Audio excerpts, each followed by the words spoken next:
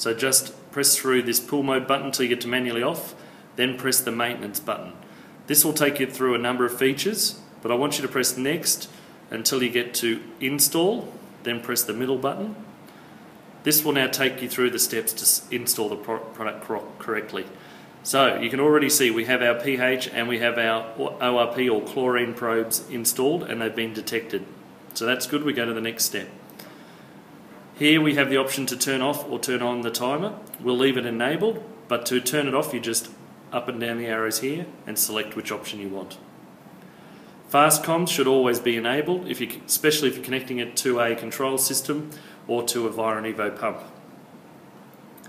The next step's important if you're using a Viron Evo pump. You must make sure that the 3-speed pump is enabled and accept. AI mode is your artificial intelligence mode. This is what really makes the unit stand out amongst everything else, so we need to make sure that that is installed, and click yes there. It will ask you then what size pump. We have a 320, so 1 horsepower. If you have a 600, you would select 2 horsepower. Very important you set the pool water to as accurately as you can. At the moment it's factory default to 60,000. We have a 50,000 litre pool, so you just reduce this down, then click accept. Spa volume, if you have a spa, put the water volume in. If not, just skip through that by pressing accept. Continue setup here, we'll say no and exit out of there.